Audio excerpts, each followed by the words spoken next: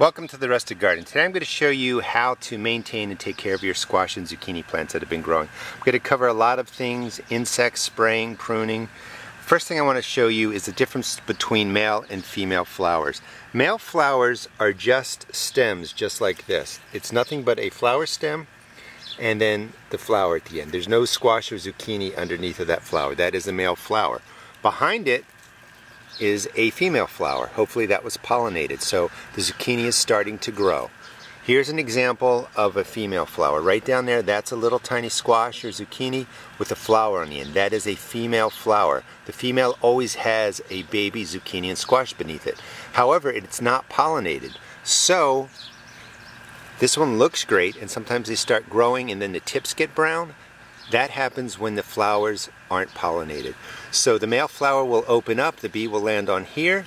When this flower opens up, the bee will hopefully go on there, pollinate it, and then this will take off and grow into a large squash or zucchini. So this one looks pollinated. I think it's going to be perfectly fine, but that's the difference between male and female flowers. The other thing you want to do is, while you're under here, is look under the leaves and start looking for squash bug eggs, squash bugs. I did find one. I went to grab it and knocked it off, so it fell down there somewhere, but I'll show you what they look like. Also look underneath all the plants. Right there, moving around, that is a good insect. That's a lacewing, and they eat aphids. So you're looking for good insects, you're looking for bad insects, and that's why you don't want to come under here and necessarily spray chemical indiscriminate killers. Organic sprays are chemical, human-made sprays are chemical, and they kill indiscriminately. So check out your plants, and if you don't have a large outbreak of something negative, let nature take care of it. I'm also going to show you how to use peppermint spray in the garden, because when we see damaged branches, that's how bugs find the plants. They can smell them. So peppermint spray is really good at masking the smells of the plants, and then the bad insects don't come and find them. And as I was saying, the first thing we want to do is really inspect the leaves. So we're going to be looking under the leaves, trying to see what's going on, what's growing, looking for squash bug eggs, looking for the squash bugs, and really seeing what we need to do to take care of the plants. And these plants are doing pretty well. They're nice and green inside. Some of the leaves on the outside are beat up. I'll talk about this later. But right now, there's a nice zucchini right back there. They pop up really, really quick, and they can almost double in size in a day or two. So I'm going to clean up the leaves, take care of the plant, and show you what that looks like. I removed a lot of the bottom leaves, checked under these leaves, couldn't find any squash bug eggs. Only found one squash bug, but I lost it, so I'll come back and look for that one later. But the plant looks pretty healthy. I just get a pair of scissors, go right to the stem, and I cut right in here to remove a leaf that is damaged or looks problematic. Now, as soon as you do that, as soon as you make the cut, the plant is going to seep out, I guess, sap or water or liquid, whatever it is. That's going to have pheromones in there that attract the bad insects. When plants are damaged, that's how a lot of insects find a plant to go to. They go for a plant that's weakened. So we're going to spray all this with a peppermint spray. I'll talk about that later, but we're not going to spray until it's cooler in the evening and the plant can handle sprays a little bit better. When you cut the leaves off, just make a pile of them. Look on the underside, start looking for powdery mildew, look for insect eggs, look for any kind of damage, and this plant looks pretty healthy. Let's go over to another one and I'll show you how I cut the leaves off. Now that's my scalloped bush squash. That's not growing vertically. It's a little more compact. Even though they say they're bushed, I can see that the stem is really starting to take off. So I may put that up a post or something like that. But you can grow them vertically, helps you be able to manage them a little bit better for pests and disease. Now when you put them in a cage, again, it does help, but sometimes the leaves will come up and when you're watering or something, you knock them, and because they're hollow, they're fragile, they bend over the wire and then they start to die off. You don't need to leave the damaged leaves around there. So I just use scissors, I get right in to the bottom, just like that, and then cut. And you want to make sure you don't damage anything else, and then just take the leaf out. And again, as we're cutting, as we're pruning, we're letting the plant wound seep out the sap. Bugs can smell that odor, and masking it with peppermint oil is one way to do it. That's a lot of companion planting, basis for companion planting too. Not only do they attract insects that are good for the garden, the smells from those plants, like the marigolds or different plants, help mask the squash plant, the zucchini plant, from insects that are flying by looking for a plant to feed on or lay eggs on. So I pruned out the scalloped bush squash, and it's nice and green, no insects on the underside. I'm going to get some dirt, mound it up maybe an inch on the stem, just cover up that stem. Check the stem for any kind of vine borers, but the plants are looking pretty good. The dark green zucchini looking good. I took off more leaves, and if you don't want to cut down to the stem here and remove the leaf, if you're having problems, you can also cut up high on the leaf, like way up here where my thumb is, and when you do that, you'll cut the top off, but you're going to leave it sealed. If you cut down right here, you're going to leave a tube opening, and it's possible insects or water or things fall into that tube. You don't want to do that. But you could also prune this way. I recommend, if you can, take off the whole stem, but sometimes if you're just removing leaves, if they have powdery mildew on it and you want to get through a lot, you could do it this way.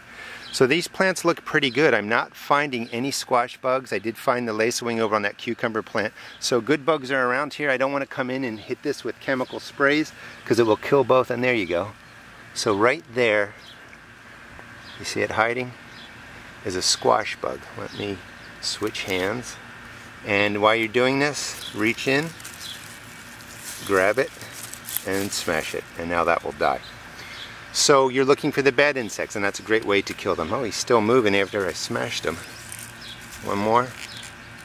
Alright, I got him. He's dead. So look for the bad bugs, take care of the squash bugs that way.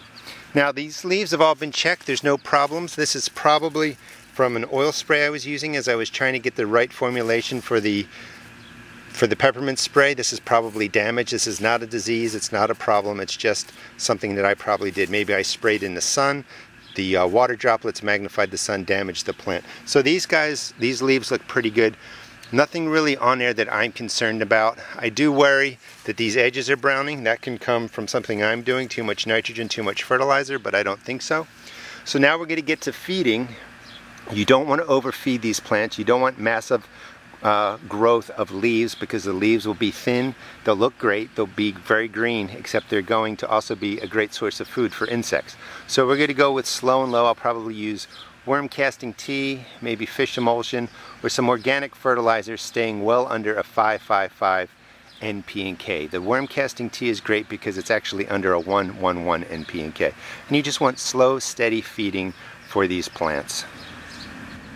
And like I said, I'm going to raise the dirt level up that stem, just using some container mix from this container here. It was actually the tomato you saw, and I removed that because it was a determinate variety and it was just ready to come out. Those tomatoes that were on there are going to go up on a windowsill, and you would just refill the general area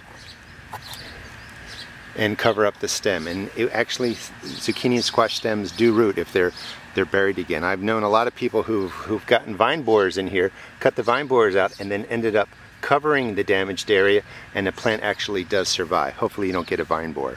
Alright, let me spray the undersides of these leaves with water. That's another recommendation I have found, and it sounds so simple, but spraying the undersides of your bean plants, your cucumber plants, your squash plants really do wash off aphids and spider mites. Spider mites are notorious for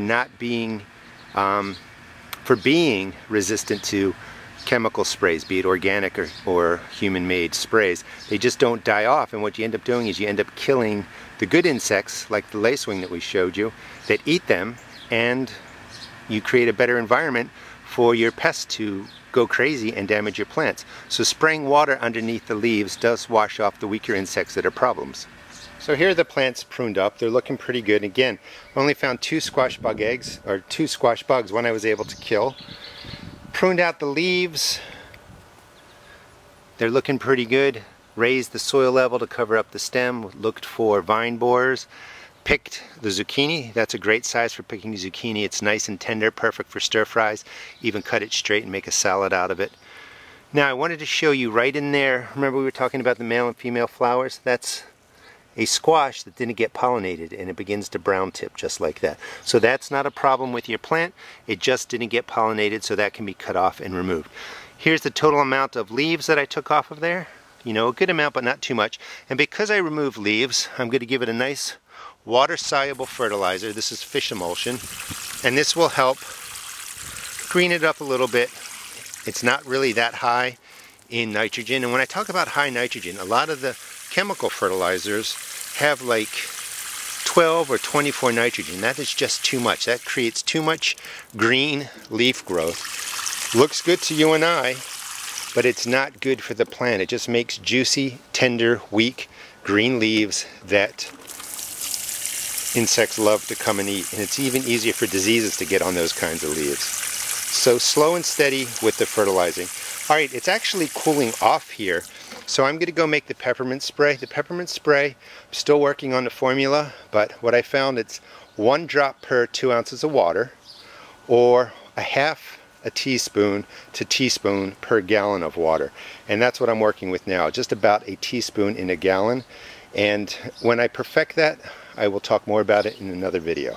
Let me go make the spray and show you how I spray these down with peppermint spray. Now the undersides of the plants are sprayed. That will also chase away good insects, so that when you come over and spray, even though it's peppermint oil, you don't want to be spraying good insects.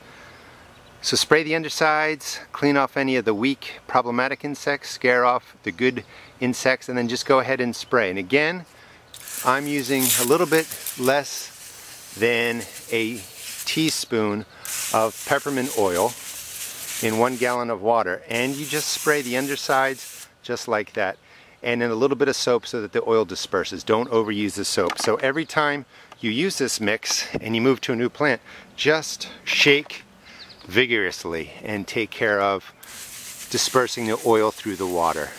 And that's all you do. Really soak the stem. And this has been effective for the last couple of weeks in helping take care of my zucchini plants. Hope you enjoyed the video. Please check out my seed shop at www.therustedgarden.com. Thanks.